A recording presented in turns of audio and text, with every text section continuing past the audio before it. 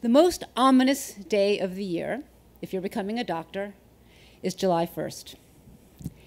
Once you leave the civilian world behind, the first day of the year is now July 1st. So forget September with Labor Day and the first day of school. Forget January with New Year's Day and resolutions. July 1st is now it. On July 1st, everything turns over in the medical world. So medical students become doctors. They're now interns. Interns become residents. Residents are now fellows. Fellows become attendings.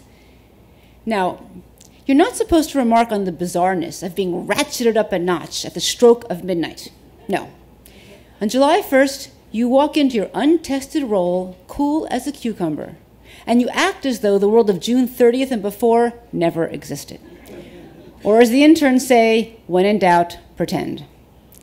And so on June 30th, I was a measly medical student. And on July 1st, I was now one of those interns.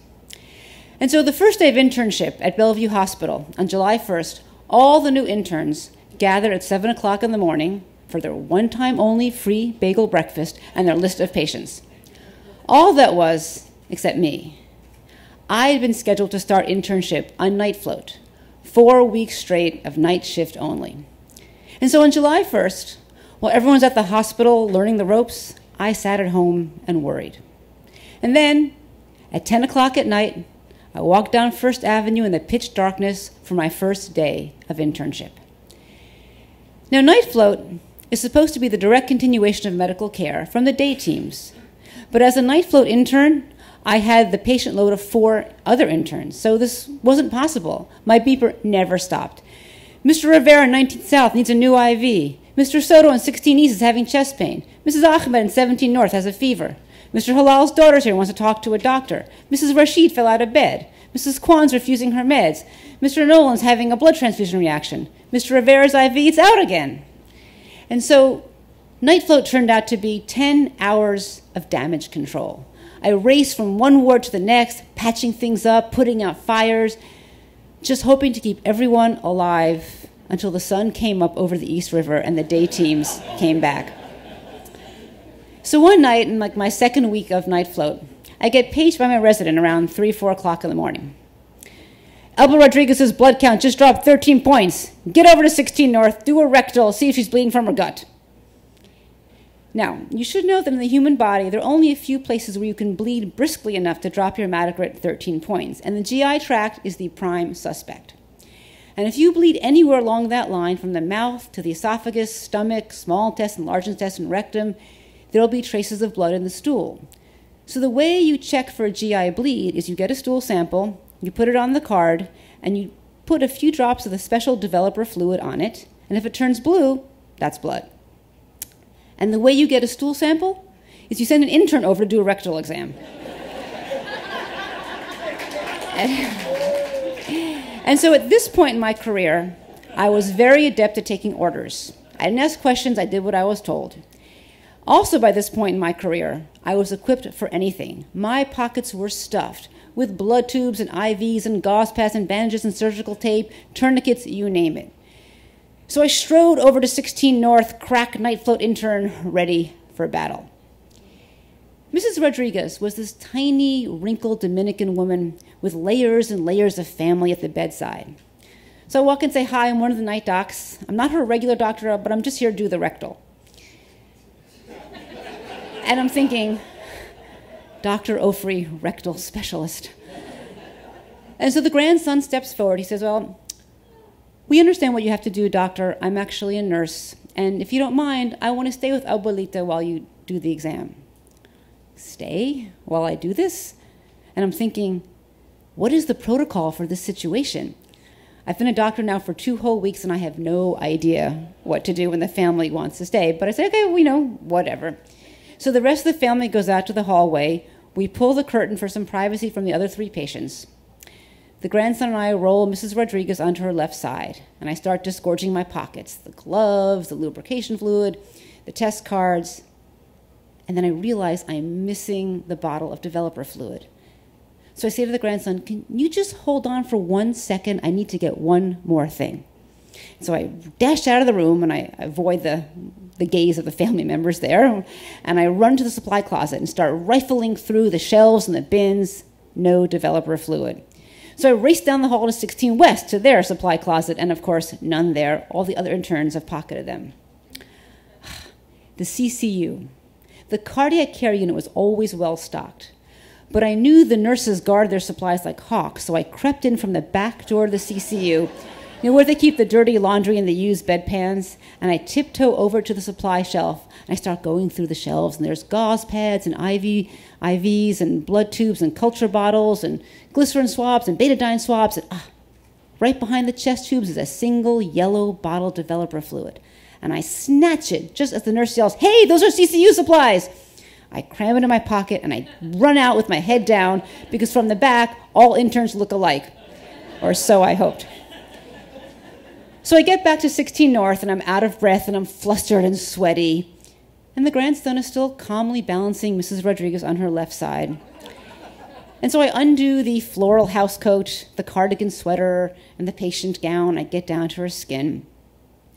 And while I'm doing the exam, like a good Nightfall intern, I'm running my scut list in my head. All right, I've got to do those blood cultures on 15 North. I've got to do the chest x-ray to follow up on 17 West. And that guy in 19 South keeps pulling out his IV. And so I'm doing the exam, running the scut list, and the grandson says, "I think that Abuelita is no longer with us." No longer with us? What was he talking about? With his free hand, the grandson crossed himself and murmured something in Spanish. And I'm still frozen in the middle of the exam. No longer with us? Mrs. Rodriguez is dead? The grandson sighed. Abuelita lived a long and wonderful life. She didn't want any heroic measures or machines. She just wanted to drift off in peace. We just need you to pronounce her dead, doctor, and then we can take her home. And I'm staring at the grandson, and my heart is thudding against my chest wall. Dead. Dead. Mrs. Rodriguez is dead? Suddenly my mind begins to race. I tear the glove off, and I'm thinking, okay, how do I declare a patient dead? And I'm running through the file cabinet in my head, thinking, okay, pupillary reflexes, that's it. So I whip out my handy pen light, and I shine into Mrs. Rodriguez's eyes. To my dismay, she has huge cataracts and probably wouldn't have had reflexes anyway. Okay. Respirations. Dead people do not breathe. And so I whip out my stethoscope. By now, the family is filtered in from the hallway, and they gather around and watch as I put in one earpiece and the other, and I plant the bell on her chest. And suddenly, a twitch vibrates through her body, and I jump back. Was this rigor mortis? Or might she still be alive? It suddenly dawns on me that we never had a lecture in medical school on how to declare a patient dead. I guess it was assumed to be pretty obvious. Dead is dead, and if you're not dead, then you're alive, right? Pulse, that is it. Dead people for sure do not have a pulse. And so I run my fingers along her left carotid and then along her right. Of course, the only way you know you found the pulse is when you've found the pulse.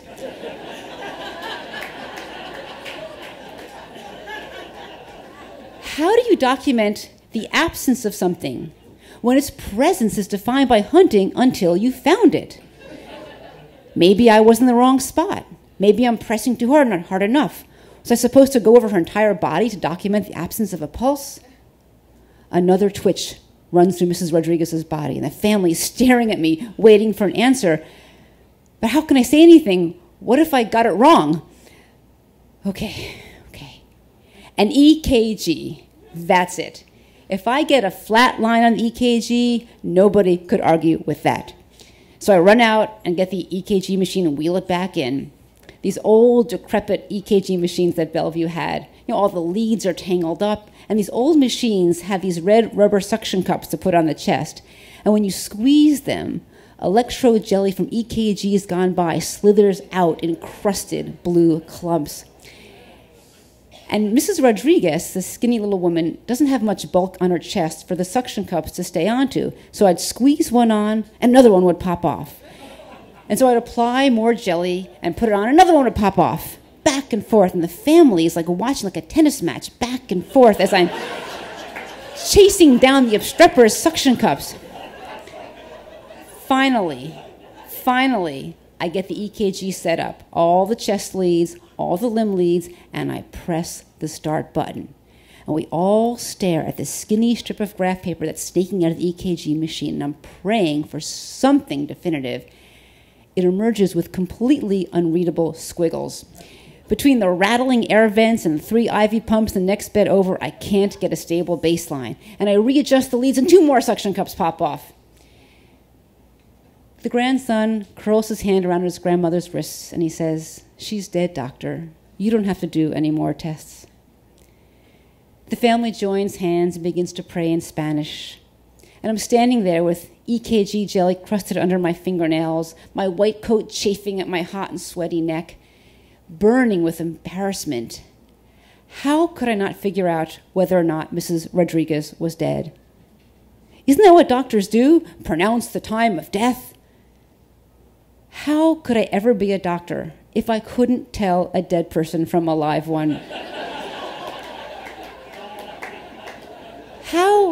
How could there exist so much to be ignorant of? When were these magical medical skills going to materialize? And what was I going to write on the death certificate as the immediate cause of death? The sun came up over the East River as it always does, even after the longest, hardest night of night float. And as I'm signing out to the day teams, I'm thinking about Mrs. Rodriguez. And I imagine her as a young woman, a fresh immigrant right off the boat to New York. And maybe she came to Bellevue every year for her annual checkup. Maybe she had her children at Bellevue. Maybe she thought she would die at Bellevue. Maybe her ghost was already wandering the halls of the old Bellevue brick buildings, along with the other ghosts of all the New Yorkers that Bellevue Hospitals cared for nearly 3 centuries. Wherever she was, I hoped she forgave me for the indignity she suffered at the hands of an inexperienced intern. You know, night float can feel like it never ends, but it does. It ends when you sign out to the day teams and then you click off your beeper, which is one of the sweetest sounds known to humankind. And then you get to go home. It's the end of the day. Now, most of us, when we go home at the end of the day, it's the end of the day. The light is falling, twilight's coming, dusk. But when you work at night, the end of the day, it's brilliant morning sun. And I did night float the month of July. And so it was so bright. I remember I would go home every morning like this with my eyes covered.